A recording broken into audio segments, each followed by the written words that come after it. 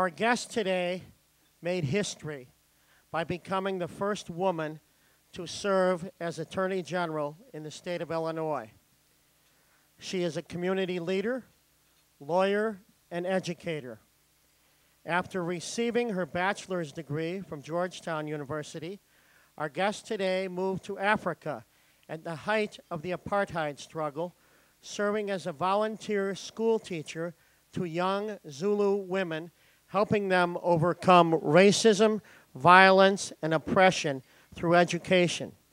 Prior to being elected Attorney General, our guest today served in the Illinois State Senate. Our guest today earned her law degree from Loyola University.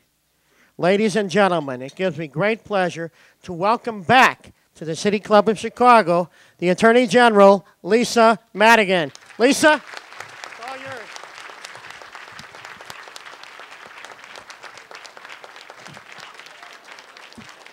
Thank you.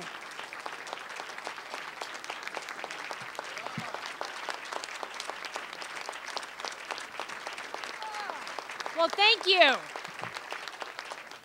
Please sit down. We only have about 25 minutes, and I could talk for 2 days. Feel free to leave when you need to. As Jay was kind enough to mention, I used to be a high school teacher, and so it really won't offend me at this point if you leave, but if you were my students, I would certainly call you out. Well, to say the very least, it has been quite a year in my life. Stuff out of the way. As you know, in January, I was sworn in as Attorney General. In April, I got married, and in October, the Cubs were still playing baseball, and Steve Neal said something nice about me in his column.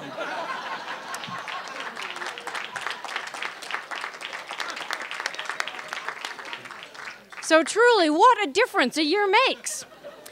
You know, one of the surprising things and one of the frustrating things that I have learned this past year is that most people really don't know what it is the Office of the Attorney General does.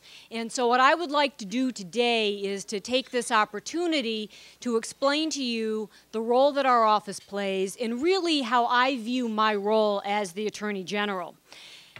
So let's get through some of the basics. As of this morning, I have 642 employees.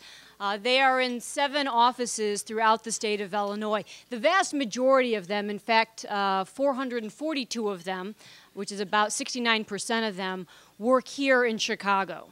There are another 175 attorneys and staff that are in Springfield, which is our second largest office. That's about 27%.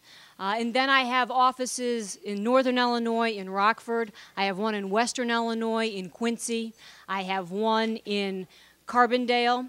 I have one in Belleville, which is the East St. Louis area, and I have an office in Champaign. The staffs of those offices are relatively small. And out of the total number of employees I have, they tell me that as of today, 274 of them, which is about 42% of them, are lawyers. The total budget for the Office of the Attorney General right now, well, actually, when I started, it was about $64 million. Ron, it's now down to about $62 million.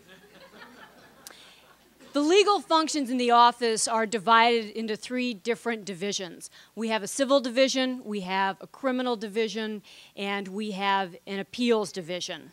Our consumer division probably houses the office that is known most about, and I've learned that if people know anything about the Office of the Attorney General, they recognize that we take consumer fraud complaints. And in fact, Pat Kelly, who's way in the back of the room, is with us today. She is head of the consumer protection area in the office.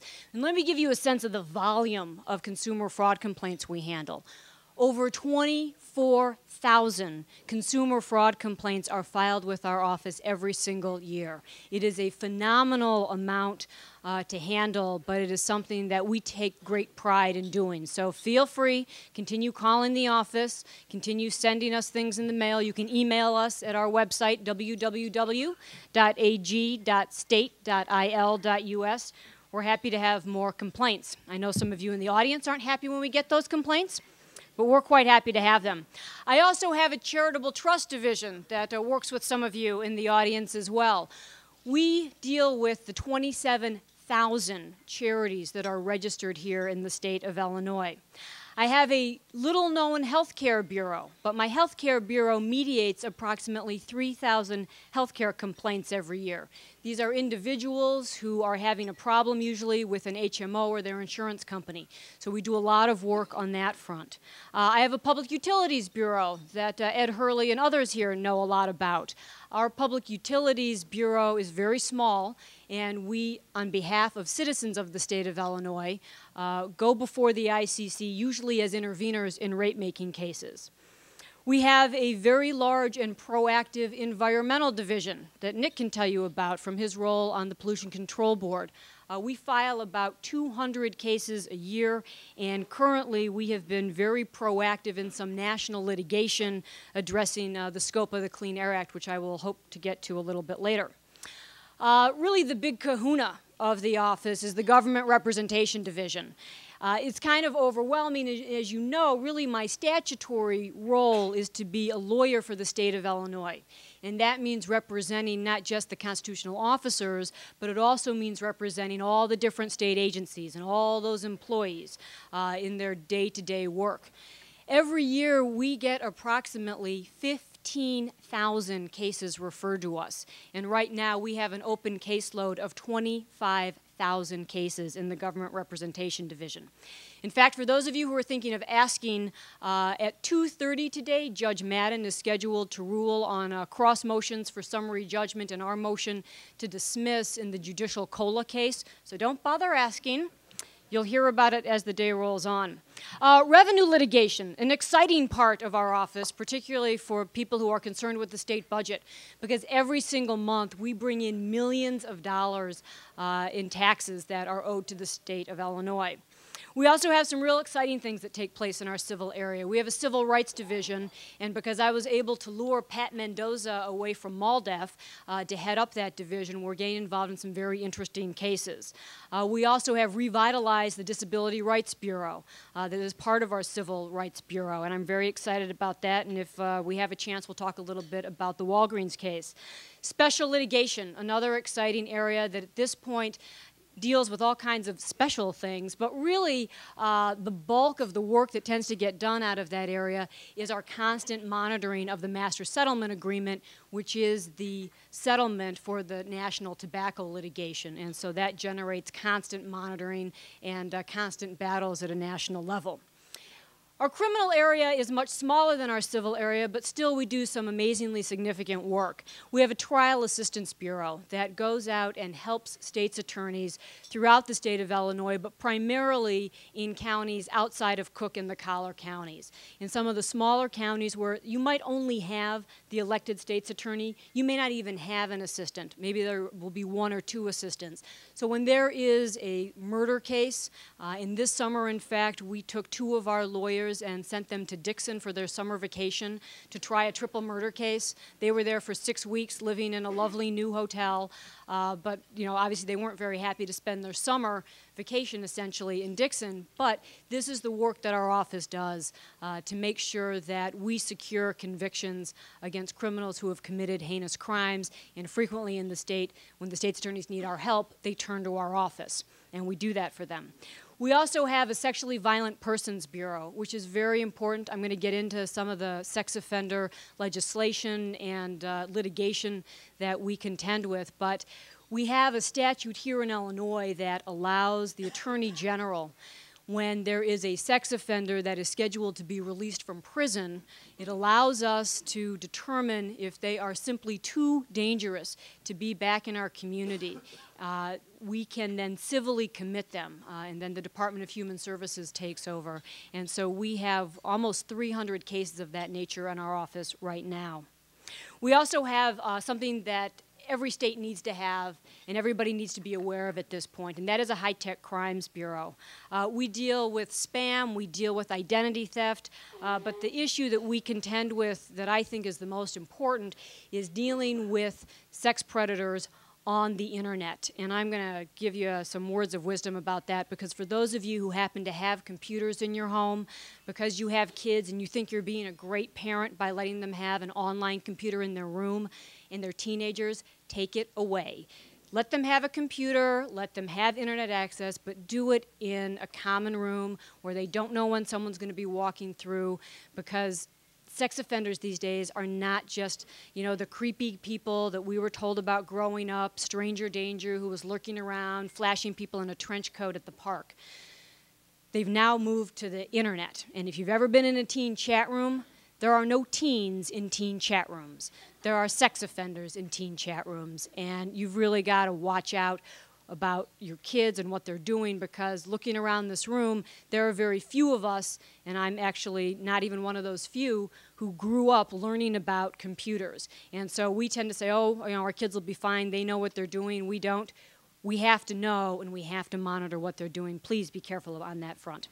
Our appeals division, very exciting and very busy. Right now, we have a fabulous individual, Gary Feinerman, who is our Solicitor General. About 2.5 weeks ago, he argued his first case in front of the U.S. Supreme Court.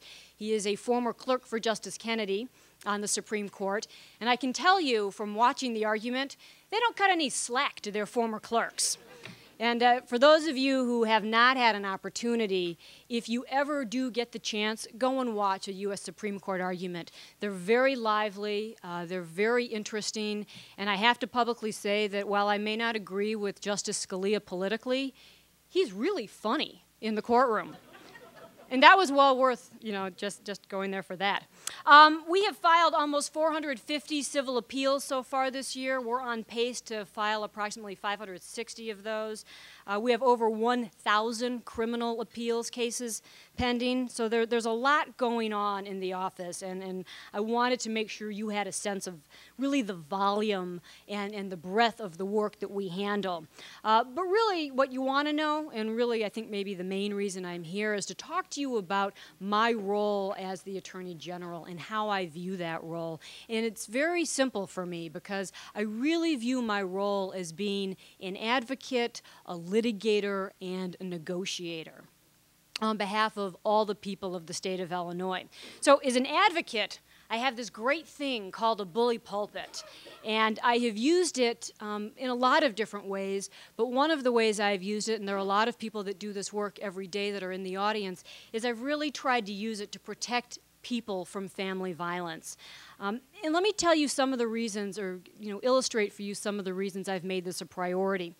Last month was Domestic Violence Awareness Month. October is always Domestic Violence Awareness Month.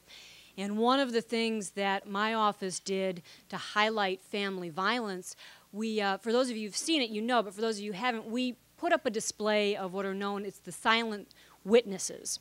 And these are cutouts, they're silhouettes of women, children, and this year actually there was a man as well, of people who have been victims of domestic homicide. And so we had this display up in the Thompson Center, and I went down one day as I was on my way out to a meeting, but I wanted to see what the display looked like. And there were a lot of people. I was surprised. There were a lot of people that are reading the stories, because on these silhouettes, they've got their stories of what happened to these people. And there was a woman who came up to me, and she just finished reading one of the stories, and she came up to me and she grabbed my hand, and she said, "I just want you to know that this is so important, because my sister was killed by her husband." And I can tell you that every single time I speak about domestic violence, I speak about family violence issues, there will be someone. There will be a woman in the crowd, there will be a waiter, there will be somebody who comes up to me afterwards, pulls me aside, whispers in my ear, and just says, "Thank you. Thank you, because that is something that they grew up with. Thank you, because it's something that happened to one of their relatives or one of their friends. Thank you, because it really does save lives for us to recognize this issue and to talk about it and to provide resources." Unfortunately, domestic violence, family violence, it's a crime, and it needs to be treated that way. In the last few weeks, I have gone to Bloomington to speak about the relationship between domestic violence and firearms in the home, because in domestic violence situations, very quickly, If there's a gun in the house, it can escalate to a domestic homicide. I was in Naperville because one of the cutting-edge issues is teen dating violence. Here in the city of Chicago, I believe that there are 2 high schools where they've done surveys, and in those surveys, approximately 25% of the teenage girls have indicated that they have experienced some form of violence in a dating relationship. Teenagers. We have to break that cycle, and we have to do it sooner rather than later, or else it goes on for the rest of somebody's lives. Elder abuse. We were in Tinley Park a few weeks ago. We did an elder justice conference. Family members are physically neglecting their own family members, their own mothers, their own fathers, their own grandparents. And in those circumstances, 25% of the victims are men. It's not just women. And so we see that there is violence taking place across people's lives. And again, we need to do all we can to contend with that. Let me move to another issue that I think actually demonstrates very well the ability that I have as the Attorney General to continue a lot of the work that I was able to do as a state senator. So as the Attorney General, not only do you get a bully pulpit to advocate from, but you also have the ability to propose and to pass significant legislation. For those of you who paid attention to the campaign, or had to, regardless if you wanted to or not, you heard me talk a lot about the need that we have here in Illinois to strengthen our system of supervision of sex offenders, especially once these people are released from prison. There are a handful of states in the country, Arizona, Colorado, and some others, that are ahead of us. But we need to look at some of the innovative steps they've taken and some of the approaches that they have used to really reduce the exceedingly high rate of recidivism among sex offenders. And this, is a way that my role as an advocate and as a lawyer come together. After taking office, I had the opportunity to spend and really immerse myself in a lot of the work that the Sex Offender Management Board does, because my office helps coordinate those efforts. And I want to put in context the problem we have here in Illinois with sex offenders for you. There are currently over 15,600 registered sex offenders living here in the state of Illinois. And in this fiscal year, so maybe a better way to, I'll do it 2 ways. In this fiscal year, there will be 1,200 sex offenders that will be released from the Department of Corrections back into our communities across the state of Illinois. Every single county in the state of Illinois has registered sex offenders. But the real issue is every single county, every single town in the state of Illinois has many more people who are not registered sex offenders because we never apprehend them. And so when we start talking about, and I start seeing these recidivism studies, you have to put this in context. So even the Department of Corrections here in Illinois will say that the number in terms of the recidivism rate is somewhere between 44% and about 46%. So I tend to round that up to say, about 50% of sex offenders are going to reoffend. Those studies only capture people that we have managed to apprehend, to charge, and convict, not just once, but twice. And because so much of this is taking place in homes, we never, as law enforcement, hear about it. These people are never charged. They're never convicted. And so we have many, many more sex offenders in homes and in communities than we're going to find out about. And let me give you some very startling numbers. The Illinois Coalition Against Sexual Assault estimates that a sex offender who rapes women has an average of 7 victims. A sex offender who rapes or molests children has an average of 76 victims. Yeah, doesn't that put that in perspective? Long prison sentences are always going to be critical when it comes to dealing with these criminals, but the reality is the vast majority of these people are going to be re-released into our communities. And given that they will be released, any expert will tell you that we really need to evaluate their risk, provide people with treatment, and then supervise them in their communities. That's the only way we can effectively reduce this rate of reoffense. some of you, and I want to thank publicly Steve Neal and others in this room who were very helpful editorially in working with us on House Bill 3556. We introduced a bill into the legislature this year that required mandatory evaluation and mandatory treatment for sex offenders. We were able to override a mandatory veto with great success. I think it was 115 to 1 in the House, 58 to nothing last week in the Senate. And so that is now going to be law here in the state of Illinois. That is the first piece, however, to putting in place broader supervision once people are released back into communities, and we have to be watching out for them. So during the month of October, we held 5 hearings throughout Illinois. We started in Carterville, and a 20-year-old woman got up and very emotionally testified that between the ages of 7 and 14, she was repeatedly raped by her father. When she finally told a relative, the relative said to her, "We know." The relative said to her, "It's happened to other people in the family too. You're not the only one." So eventually they went to law enforcement. And this woman testified to the fact that she was the one who was treated as the criminal. She was the one who had to get treatment. She was the one who had to get counseling. Her father never got treatment. Her father never had to go to counseling. He's the criminal. He's the one who should have had to go through that. So we are now starting to craft legislation to address this issue of lifetime supervision. We will start to roll that out in the spring legislative session, but I want to make sure that I don't have to listen to more and more of these terrible and tragic stories, because it impacts children, it impacts women, not just when it happens, it impacts them throughout the rest of their lives. Okay, what do I do as a litigator? Let's try to get this a little more upbeat again.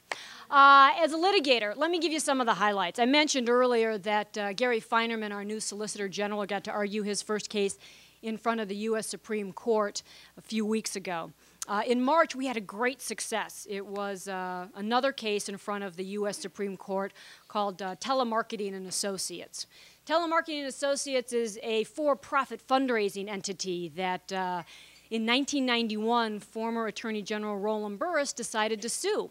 And he decided to sue them because, and if anybody truly, we are going to get to 115 soon. If you guys need to leave, I'll be here talking for a few minutes past then. He decided to sue this organization because they had contracted with a good organization, an organization called Vietnow. Vietnow was raising money to help Vietnam War veterans, to make sure that they had job training, make sure that they had food baskets and were able to take care of themselves. And Telemarketing Associates would call you. They would call you and they would say, "Hi, we're calling on behalf of Vietnow. We'd like to, raise some money to help Vietnam veterans." And you would think, well, that's a reasonable thing. I'd like to help the cause. You would write them a check. Telemarketing Associates would keep $85. When the rest of that $15 was passed along to Vietnow, Vietnow was keeping approximately half of it. At the end of the day, $7 or $8 of every $100 was actually getting to the people that they claimed needed the money and that they were working on behalf of. And so Roland Burris, as Attorney General, said, this is fraud. If I ask somebody directly, well, what are you doing with the money, and you tell me you're providing food baskets and job training to Vietnam veterans, but in fact you're just keeping it, you're perpetrating a fraud on the people. Well, wonderfully, this case went all the way up through the court system here in Illinois, and the Attorney General's office lost every step of the way. But when it got to the U.S. Supreme Court, our argument was essentially this: the First Amendment cannot possibly protect fraudulent statements made by telemarketers. And that was really what they were trying to argue. Well, we have a First Amendment right to say this. Well, you don't have a First Amendment right to commit fraud. And in a 9-0 decision, the U.S. Supreme Court agreed with us. And so I hope that that provides some better protections to people when they decide that they are going to give money to a charity. If you directly ask the charity, they can't lie to you. And if they do lie to you, call us, because we always like more cases. Obviously, I could spend hours talking about cases, but let me give you a few more key cases to give you a sense of my priorities. I mentioned earlier the Clean Air Act. And for those of you who read the papers, for those of you who don't and are just concerned about the environment, as you know, the Bush administration has gone through a series of rule changes of the Clean Air Act in an attempt the way I view it and many others across the country view it, to really gut the protections that were put in place by the Clean Air Act in the 1970s. President Nixon signed the Clean Air Act, and for those of you who are slightly older than I am, you may remember Bill Scott, another predecessor of mine, really was on the forefront of using the Attorney General's office to protect the environment. Well, we find ourselves at a sort of a pre-1970s mode right now, because really over the years until the Bush administration, and I don't mean this as a partisan political attack, I truly mean it as a concern for the environment, we are now in a position right now where we have got to try to just keep in place what has been there for well over 30 years. Feel free to cheer whenever you want. Join Curtis.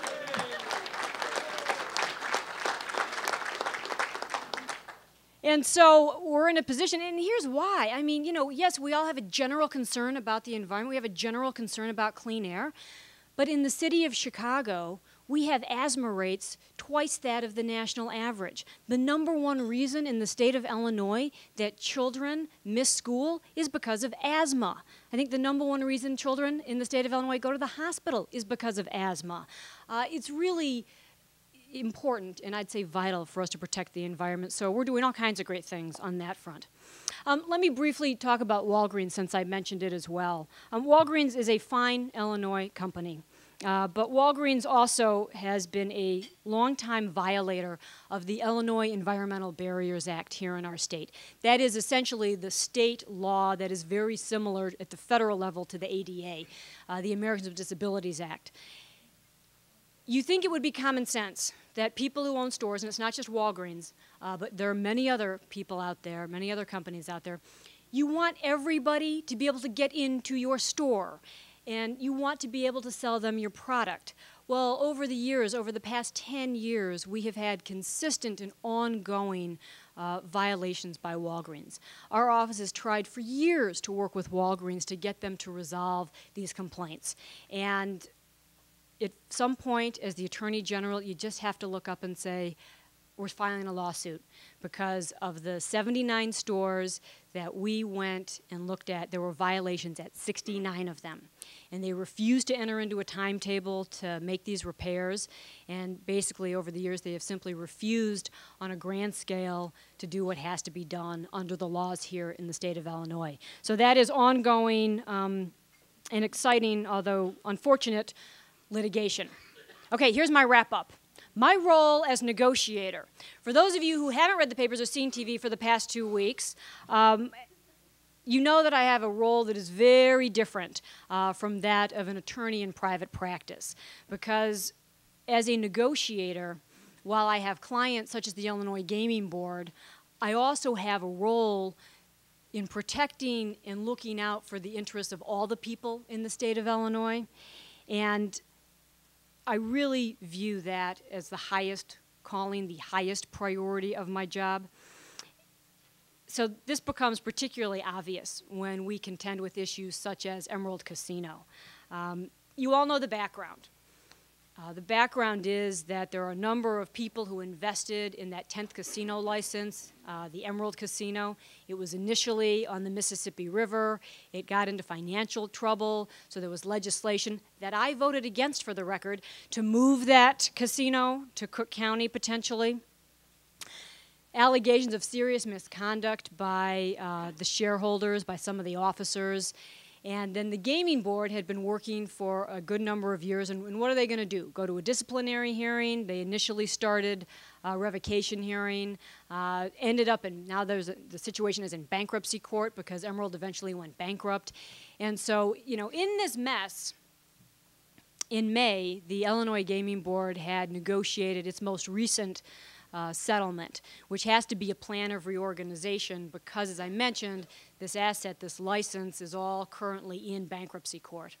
And so, saw the settlement, looked up and said, you know what, the settlement really does not maintain or provide for the people of the state of Illinois the knowledge that there will be integrity in gambling in the state.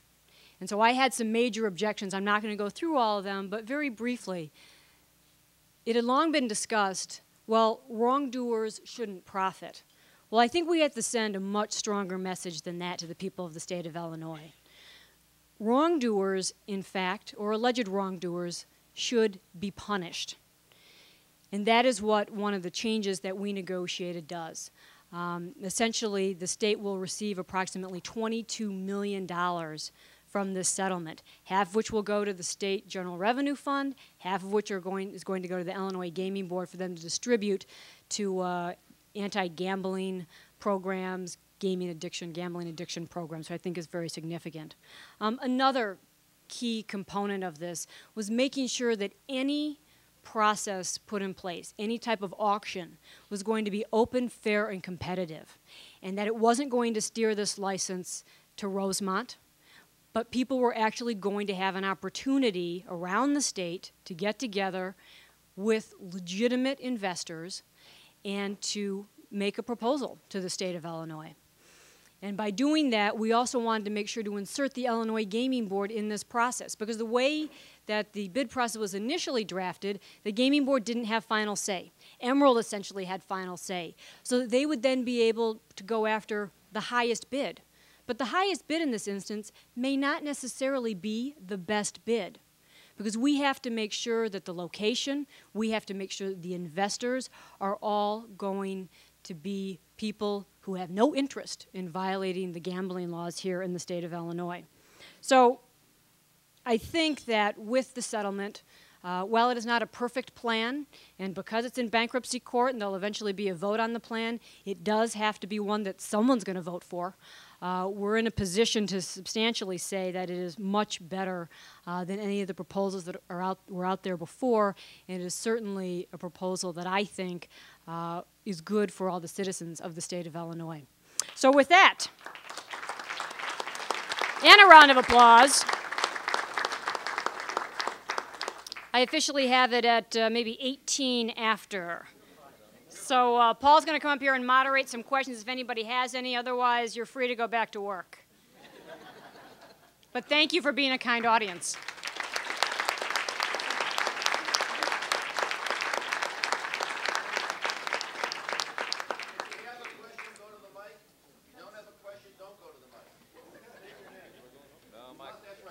You must state your name. You move quick, Mike. Get up there. If you listen closely to that speech, you do at your own peril. That's okay, as long as you state your name and it's not legitimate. Michael. And the name's legitimate. Michael Bauer. Attorney General, what do you think has been the biggest challenge for your first year and the biggest surprises?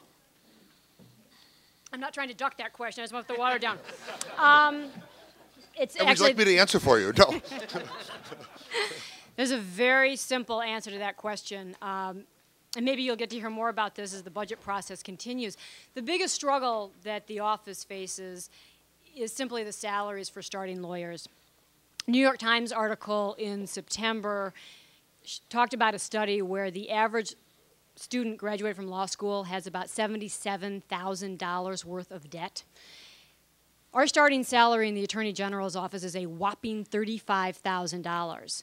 And while some of you snicker, it's one thing to say, sure, in comparison to the private firms that start people at $100,000 to $120,000 or more $1,000 a year, we know we can't compete with the private firms, but I am $7,000 to $10,000 out of whack with the other public lawyers here in the city of Chicago and in Cook County. So Cook County State's Attorney's Office, Cook County Public Defender, January 1st of this year, their starting salaries are going to be over $43,000. Corporation Counsel, about $44,500, say, is where they're going to be starting. Public Guardian is even higher, $44,700. Pat Murphy does well for his people. U.S. Attorney's Office here in the Northern District, they're over $44,000 as well.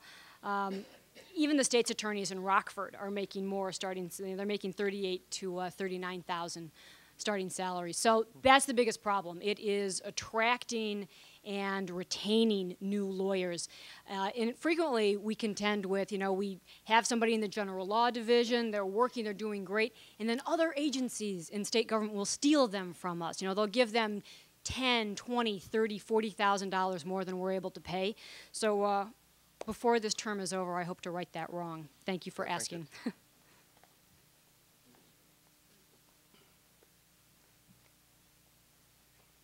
Lisa. Joel Cohen, CEO, Richard Hoffman Corporation. It appears in a very short period of time you have more than exceeded your campaign promises.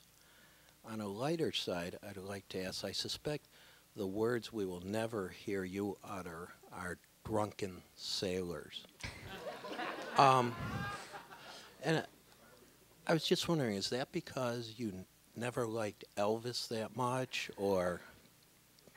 I think for the media, we have a fine contender for some commentary here. But as for me, you know, I play a different role. And so when I need to get involved in legislative matters, I have that ability. And when I don't need to be involved in political matters, you know, as you can see, I have plenty of things to do on behalf of the people of the state, and I have the tools to be able to do those things that need to be done, and I prefer it that way. Thank you.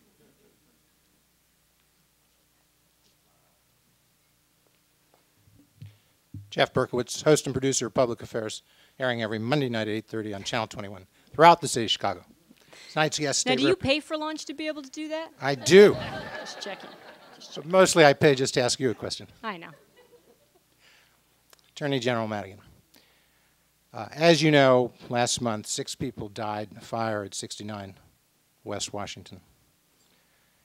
One of the issues that's been raised was the county's decision when it bought that building in '96 and renovated it for $20 to $25 million not to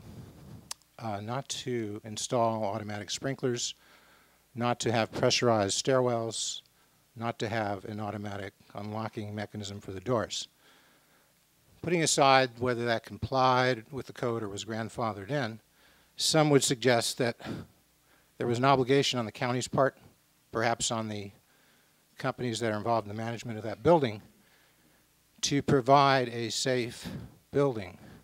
And some have questioned whether there was clout in the decision not to engage in those expenditures then or along the way.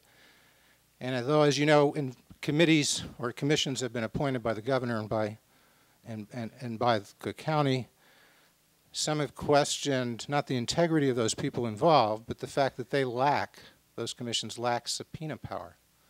Some would say they don't view the issue I've just raised as an issue for them to get into. So as Attorney General of the state of Illinois, and I believe you do have subpoena power, and you have the power to convene a grand jury, even if you don't have anybody to indict at the moment, to investigate that issue. It's been raised that, well, the question is you've taken... Come on, Jeff, your show would be over by now. Jeff, I know the question you're asking. Let me comment on how the fire has been handled. Well, yeah, apparently you've decided not to do that. That's my understanding. Is that still under consideration? And could you talk a little bit about that, especially in light of the sensitive factor that's been alleged that people involved have conflicts here, that is, people have clout and have connectedness to you and others? Jeff, let me comment. One, I'm not going to stand here as the Attorney General and opine on the first segment of your question as to what the building code required at the time and things of that nature. This was a horrible tragedy. Lives were lost, and it is arguable that it was unnecessary for that to have occurred. The city has grieved and continues to grieve, as do the families and the coworkers and friends of those people whose lives were lost. Regarding my office and our subpoena power, our investigation power, in fact, we obviously looked at this the minute the fire happened. The statutes here in the state of Illinois provide that the state fire marshal, in fact, has full investigatory ability and power. That is provided by state statute. And in order for me to have a grand jury, as you state, over this matter, I would have to be granted that power from Dick Devine, from the state's attorney's office.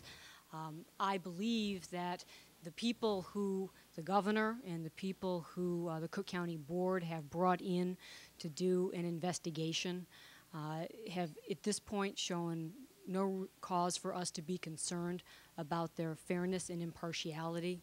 And at this point, I think what everybody needs to do here in Chicago and Cook County, and really for the entire state, is to make sure we find out what went wrong and to use those findings to make sure that we don't have another tragedy of that nature. And unfortunately, here in Chicago, there is a long historical history of tragic fires and public investigations and responses to them that have allowed us to move ahead and put in place protections and measures necessary to make sure that, again, those tragedies don't occur again. And I think there's no reason for us to believe that that won't be done in this case. Just one quick follow-up.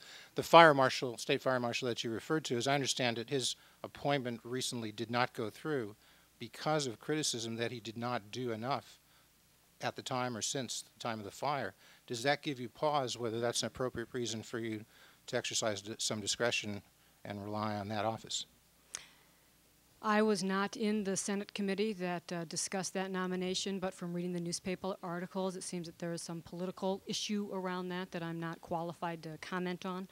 All I am telling you that state statute provides that the Illinois State Fire Marshal does have power to investigate. Obviously, the situation that you refer to might cause an impediment of that. Thank you. You're welcome. Where's my mug?